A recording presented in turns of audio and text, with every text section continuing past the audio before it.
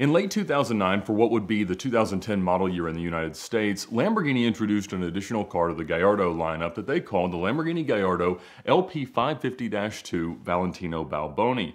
And the car was built to celebrate the retirement of Lamborghini's chief test driver in Italy.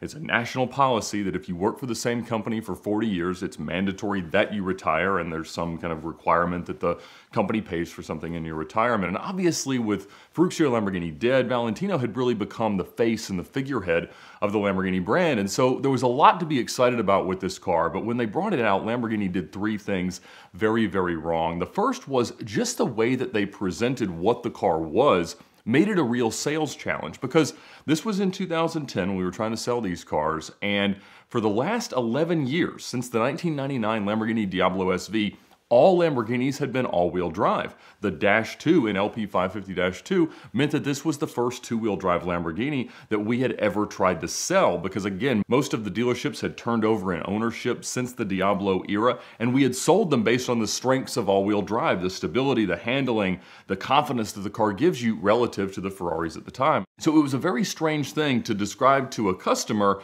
that as a retirement present, the guy who's driven almost every Lamborghini ever built wanted to build a car that's different than what we've been telling you is the best form of the car. And so we had a really, really tough time getting customers to understand that. Now, fortunately, but also a little bit unfortunately, Lamborghini had noticed that we were really having a hard time selling 2009 LP560s in the prior year. It was the kind of mid-cycle refresh of the car that took from the Gen 1 Gallardo, the 5-liter cars, to the 5.2-liter direct injection cars.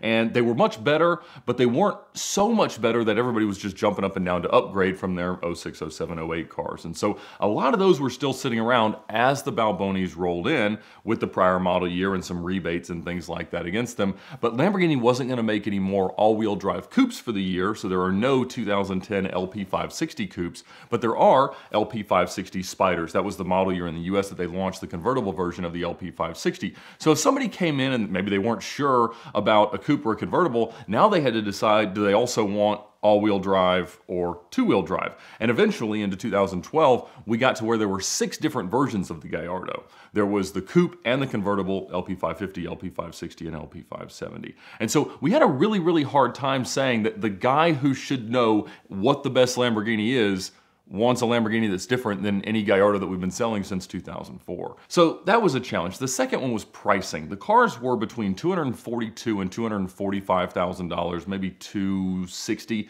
if you option them with ceramic brakes. And that was a lot. In fact, it was more than a comparable LP560. And unlike a Superleggera or a Stradale or a Scuderia, which the market had sort of become familiar with, you weren't getting a lot of special materials like carbon fiber. You weren't getting different aerodynamics. Honestly, all you got was a little less weight because it didn't have the all-wheel drive system, a gold and white stripe down the center of the seats, white center console, and a gold and white stripe on the hood of the car. Unless the car was white, it became silver and gold. And so it was a little bit of a strange color combination. It worked really well on black cars. It worked okay on silver cars. And, you know, honestly, they did not sell worth anything. They only made 250 of them. I would estimate that about 30% of those, maybe 75, came to the US, and they just sat. And they set. And eventually Lamborghini had to come out with a $20,000 rebate. So with the initial 10% or so markup that we had, we could sell them for right around 200 grand. And that became the sweet spot for selling these cars, because as they came out with the Bicolore the next year, which was also an LP550-2 with a little bit of a revised suspension to solve some wheel hop, and they kept the LP550 as part of the lineup, people bought them. At 200 grand they would sell, but we didn't make any money there. And so it took forever to get rid of them. I think we had 4 or 5 of them. Almost all of them were black or silver. And if you painted the wheels gold, the black cars looked really good. I'm not a black car guy, but I came very close to buying one that we sold a few times and had a couple of track crashes and stuff like that. And the other problem was they were almost all E-gear. Now, Valentino wanted a manual car, but they knew that the market preference at the time, even till now, was for E-gear cars. And so since they weren't generally ordered by customers, they were ordered for inventory by the dealers, almost all of them are E-gear cars. And so we didn't really know what to think. The customers didn't know what to think. They didn't sell well. But the biggest problem with the whole thing related to the car is they didn't give Valentino one.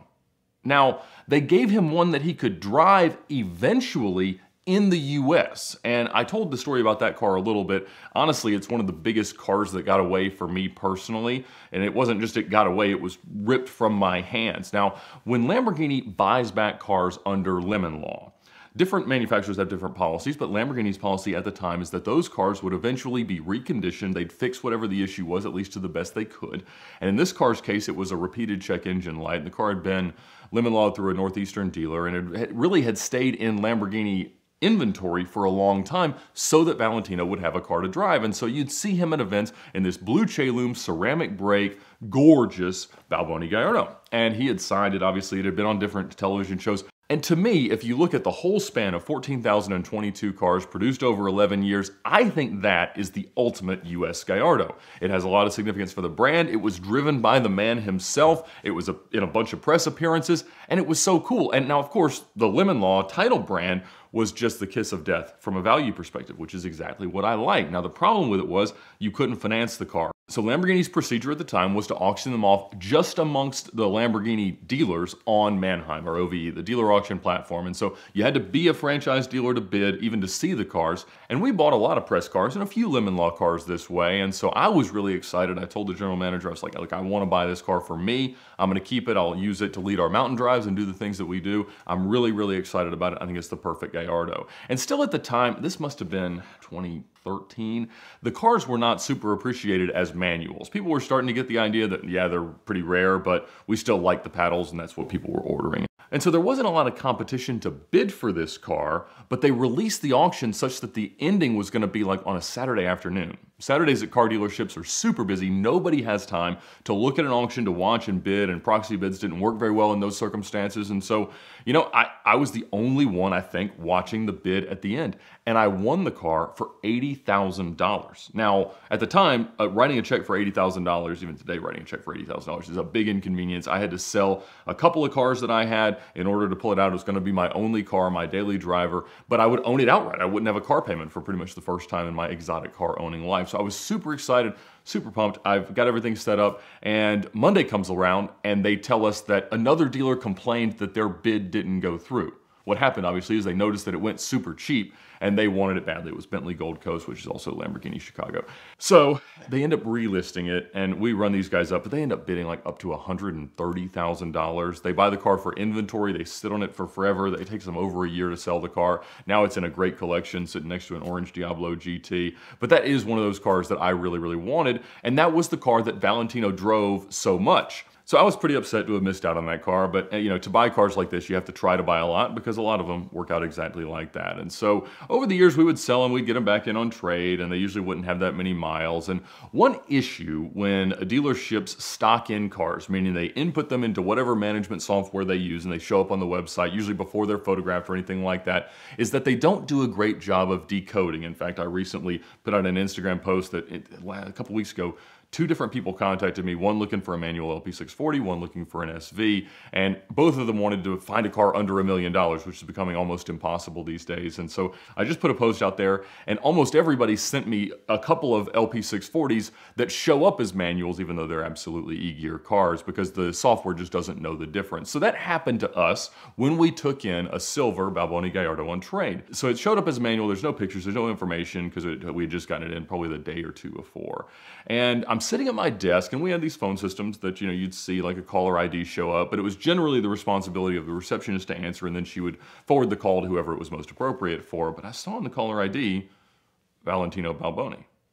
And then I see her pick up, and she's kind of confused and struggling with the accent, and it becomes clear it's Valentino Balboni, and I'm like, send that one over here to me, please. And so I pick up the phone, and he says, hi Ed, this is Valentino Balboni, and I'm calling about the 2010 Lamborghini Gallardo. Valentino Balboni, is the car really available, and is it a manual?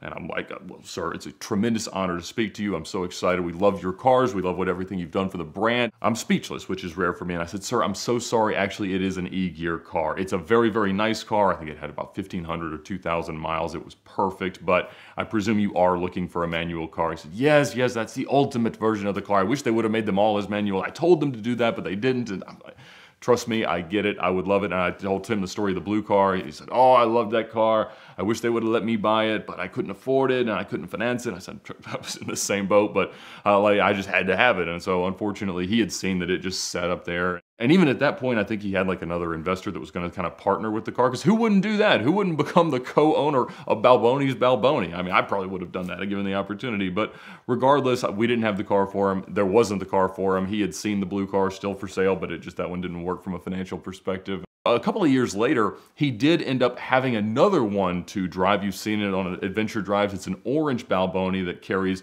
UK plates. The partner in the car is from the UK. But again, Lamborghini didn't give him the car.